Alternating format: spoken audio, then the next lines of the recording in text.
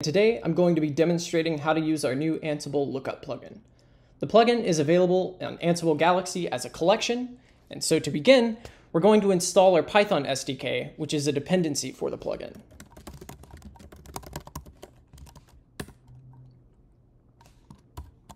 And now that we have that installed, we'll install the Bitwarden collection from Ansible Galaxy.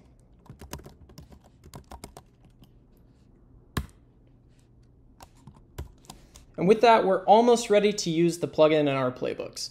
Before we do that, we'll want to set the access token we'll be using to authenticate with Bitwarden Secrets Manager in our shell. And now that we have that, let's take a look at one of our existing Ansible playbooks. So here we have an Ansible playbook. It's a very simple one. All it does is create a user account with the password, password123, on one of our web servers. Generally not a great idea to hard code your passwords like this. It means that anyone can view these.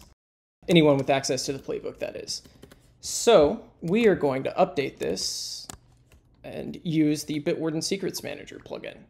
So here we call the plugin and then we pass it the secret ID that contains the value for the new user password.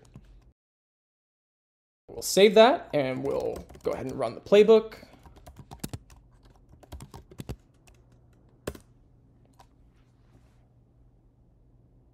Okay, great. Looks like it changed one of the servers. Let's see if we can SSH into it with the new password. There we go. And that's it. And that was how to use the Bitwarden Secrets Manager lookup plugin with Ansible.